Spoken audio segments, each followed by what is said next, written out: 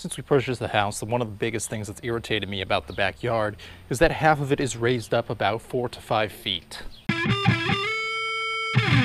Even though the yard is a reasonable size, because half of it is a different elevation, it kind of renders all that space unusable because the inconvenience of getting up there, especially with a lawnmower, patio furniture, is not worth the level of effort of climbing 5 stairs. On top of that, the retaining wall put in by the previous owner was not installed correctly. There's no drainage to it. Therefore, all the water collects behind it, and then especially in the winter, it freezes and expands, pushing out the retaining wall. As you can see, this whole thing is bent by several degrees. It's actually sticking out by about a ½ inch to an inch here as well. On top of that, the cracks that were in the retaining wall, they just used some Quickcrete in a bottle to try to patch their mess. Now going down the wall, you can also see some areas where the top layer of the concrete has started to chip away. The cracks go all the way here to the end, and it even bows out here on the side by quite a substantial amount. You can also see there's a lot of discoloration as we go down. Some of this was because of spray painting projects, but the majority of this, where it's different shades of somewhere between black and gray, especially as you go down the wall, that's because they never properly sealed or put any sort of a top coat on any of it, so therefore it was just always exposed to the weather. And then the different sections get different amounts of moisture, different amount of sunlight, things like that, that causes this discoloration over time.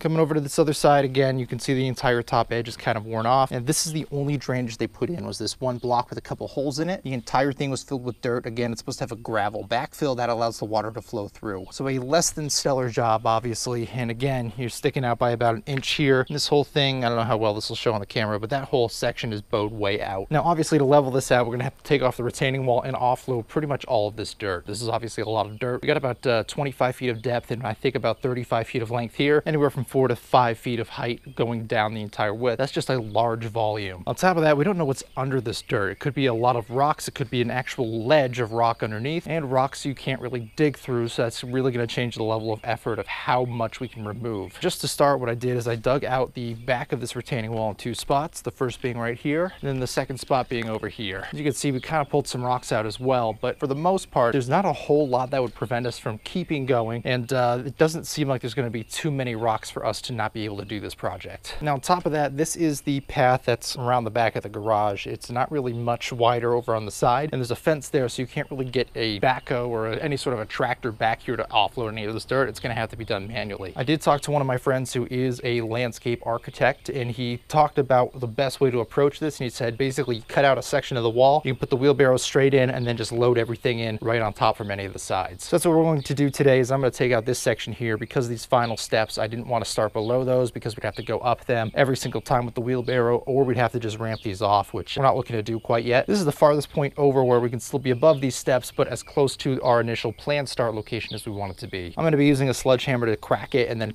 try to take this wall section down. You could also use a masonry bit or some sort of masonry cutting tools and then just notch it or drill down in several locations, and the cracks would just form between those drill locations. But hitting stuff is fun, and this wall pissed me off, so that's how we're going to do it. Before we start, I am going to be wearing safety glasses. I also have boots on, even though there was shorts. This is a horrible fashion statement to be making, but it is about 90 degrees out today. It's the hottest day of this year so far, and if anything falls, I do want my toes to be protected, so I do need the boots. But enough talking, let's get to swinging.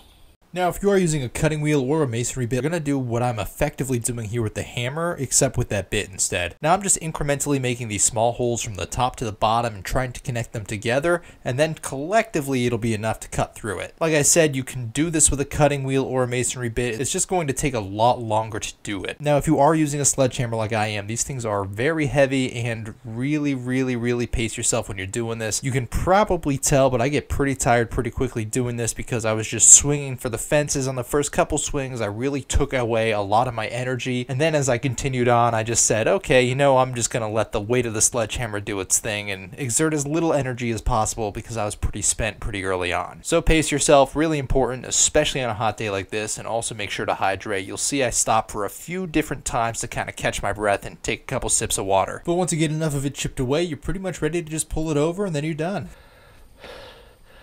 All right.